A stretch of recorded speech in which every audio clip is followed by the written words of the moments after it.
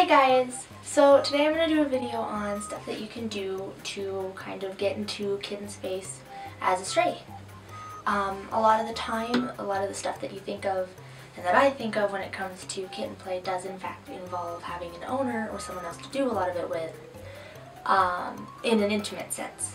Whether that be, you know, the not quite PG-13 stuff or higher, or simply things like, you know, playing and the pets and whatnot. Unfortunately, there's a lot of stuff that you really can't get without that connection, but you don't want to just give somebody that connection for the sake of it.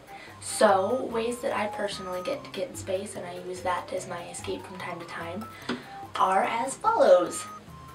A big one that I do is you can get something kind of like this. You don't have to get something, you can probably like make something easily, but this is like 97 cents I think at Walmart. It's just a cute little cat toy. It's crinkly.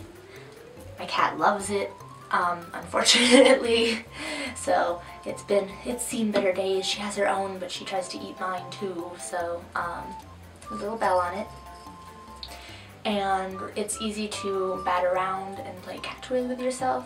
My cat within herself does it, and so it's definitely not out of character for a cat to just toss something like this up in the air and catch it, or to bat it away, such like that. So it's pretty normal, honestly, to do that. It's something small and simple. There's a good chance my cat's gonna come and try and attack that toy now. Good thing my door's shut.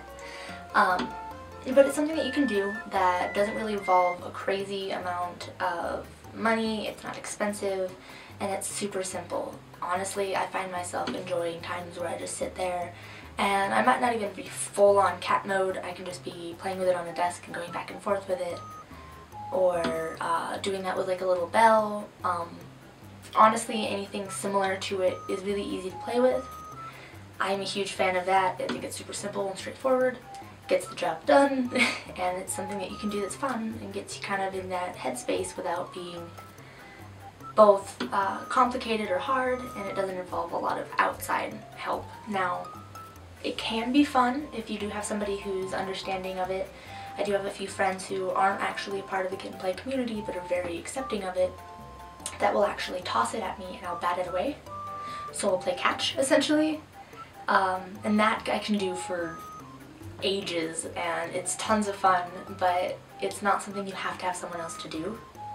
It can easily be something that you do with yourself, and I do it fairly regularly, honestly. So, another thing that I enjoy is, and this one, the problem is unfortunately my toys, in the process of me moving, got kind of attacked by my cat. So, they've seen better days. I need to get new ones for myself. So there's this. This one was a bit on the more expensive end. You can get something similar for it, similar to it, cheaper.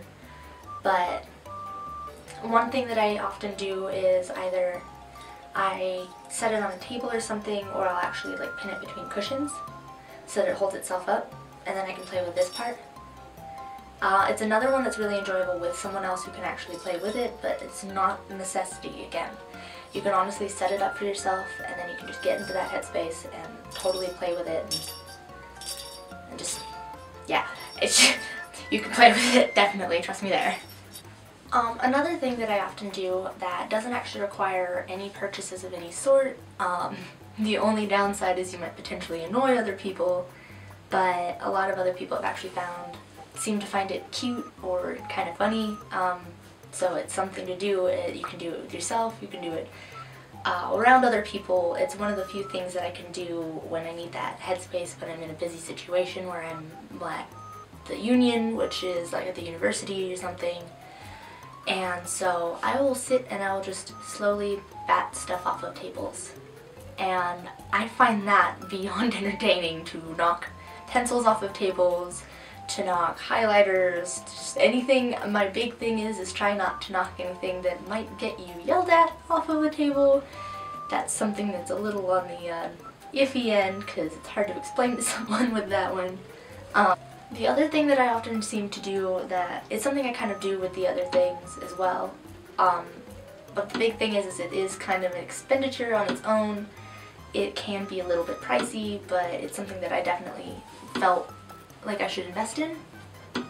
Oh, the clicking is so annoying. have gotten these paws.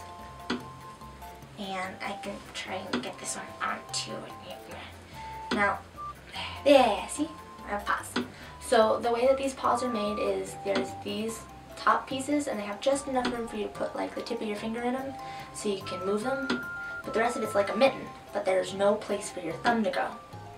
So what it does is it limits your ability for motion in the sense that you don't have an opposable thumb, which cats don't have opposable thumbs, which means batting at things, you're less inclined to do a natural reaction of grabbing something with a thumb and pulling something down.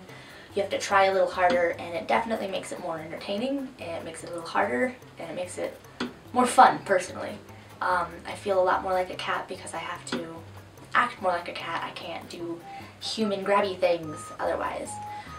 I did spend the money to get these particular paws. These are from eShop Mania on Etsy, but you don't have to get these.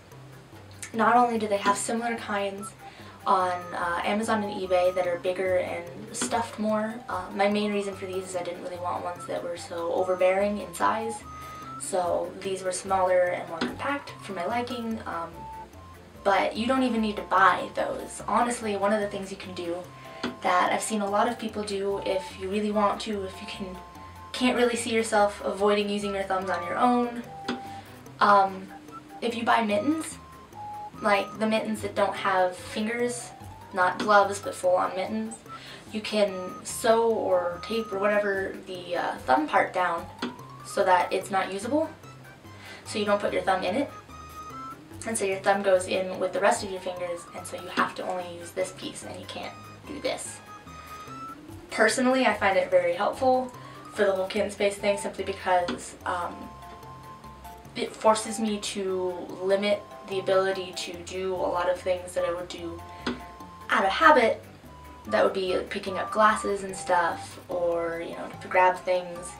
I have to think more like an animal in the sense of how do I mess with this, and it gets me into that mindset a lot easier. These are stuff that I just personally do. I can't say that they work for everyone. I also know that there are plenty of other things out there. These are just the main go-to things that are quick, cheap, and easy for me to do, that don't really involve a lot of other people, or if they do, they don't require you to have an owner.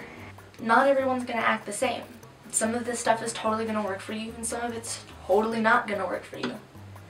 The biggest part that I have to say though for all of it is, don't just hand somebody something so important. Your loyalty and your submission are a big deal. They have to earn it. That's really all I've got for you guys today.